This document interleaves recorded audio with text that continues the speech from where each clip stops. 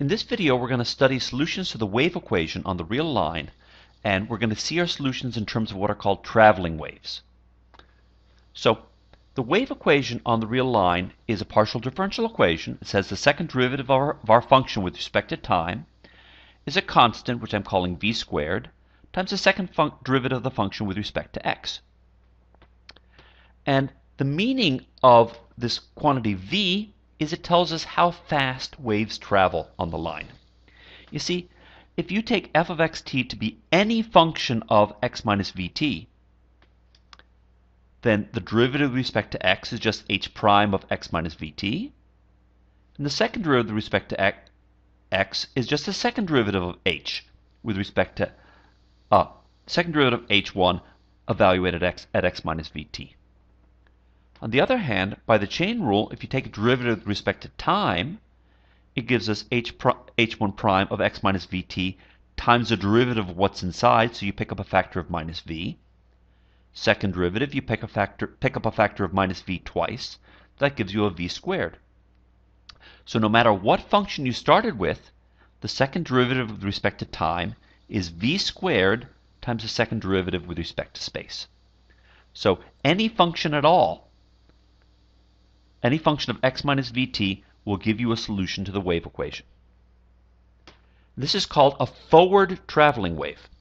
So for example, if we took our function h1 of s to be e to the minus s squared, so h1 of x minus vt is e to the minus x minus vt squared. Now this is a bell-shaped expression. At t equals 0, it looks like this. And at t equals 1, you have e to the minus x minus v squared. And that's peaked when x minus v, or in general x minus vt, is equal to 0. In other words, it's peaked when x equals vt. So at t equals 1, you get this curve, which is just shifted a distance by v to the right. At t equals 2, it's shifted by 2v. At t equals 10, it's shifted by 10v. So this is an example of a forward traveling wave. It keeps its shape. Okay, I can't draw, so this doesn't look exactly like this, but it's supposed to look just the same. It keeps its shape, and all it does is it moves to the right. That's a traveling wave. Now you can also have backwards traveling waves.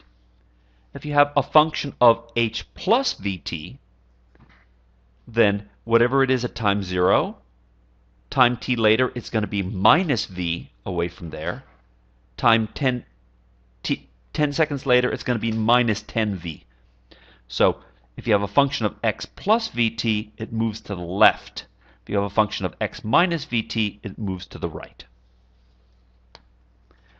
Now, a theorem says, which we're not going to prove, by the way, the theorem says that every solution to the wave equation can be written as a forward traveling wave plus a backward traveling wave.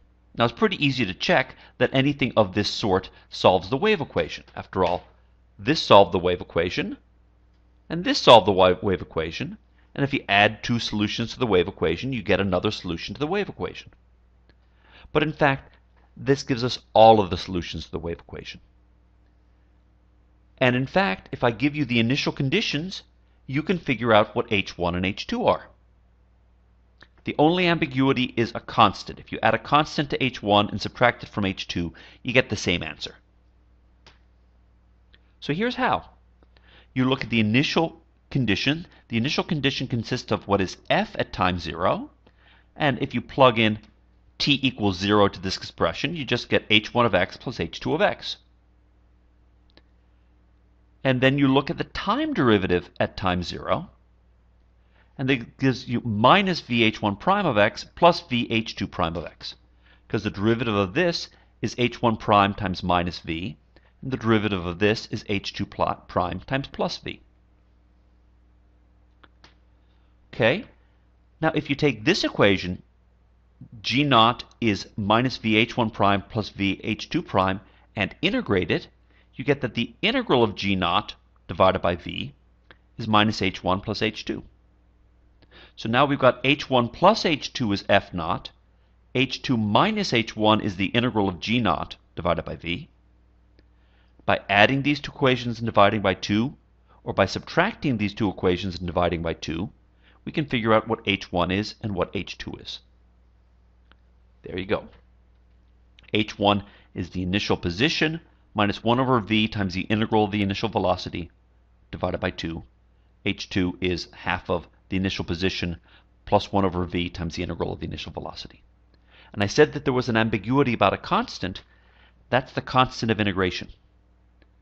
Whenever you integrate g naught of x dx, you have to find an antiderivative, add a constant to it, and you get a different solution. If you add a constant to the integral, you'll add to h2 and subtract from h1. Okay, so those are traveling waves. So for example, let's suppose we had a wave that at time 0 looked like e to the minus x squared, and its time derivative was 0. Then, by our formulas, which I'll bring back into the game, f naught is 0, sorry, g naught is 0, so h1 is half of f naught, h2 is half of f naught, so h1 and h2 are each 1/2 e to the minus x squared. So our general solution for all time is 1/2 e to the minus x minus vt squared plus 1/2 e to the minus x plus vt squared. So at time 0 we had this bell-shaped curve e to the minus x squared. And a little later we have these two bell-shaped curves, one centered at v and going to the right, and one centered at minus v and going to the left. And at time 2 they've moved farther out, and they're just going to keep running away from each other forever. And that's the solution to the wave equation with this initial condition. Okay, that's what happens if you're working on the real line.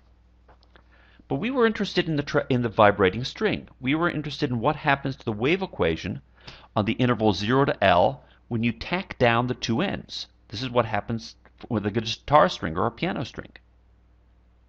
Well, it turns out that you still have traveling waves. You can still write your function as a forward-moving traveling wave plus a backwards-moving traveling wave. But because we have boundary conditions, those boundary conditions constrain what h1 and h2 have to look like. So first of all, the value at x equals 0 has to be 0 for all time. Well, that means h1 of 0 minus vt plus h2 of 0 plus vt has to be 0. So that tells us that h2 is related to h1, that h2 of a number, let's say s equals vt, has to be minus h1 of minus s. So they're not two separate functions. If you know what h1 is, you know what h2 is. And then we look at what's happening at L. That's h1 of L minus vt plus h2 of L plus vt. And now we use this fact to change this into an h1. And we see that 0 is h1 of L minus vt minus h1 of minus L minus vt. This number and this number differ by 2L. And what that means is that h1 has to be a periodic function with period 2L. In other words, you can still write the solution to the vibrating string as a sum of traveling waves.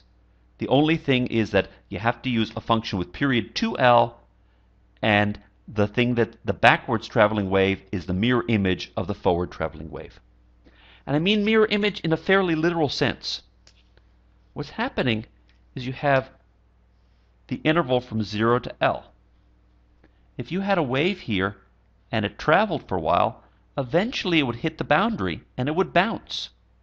And then you'd get a wave going back the other way, and eventually it would hit this boundary and it would bounce.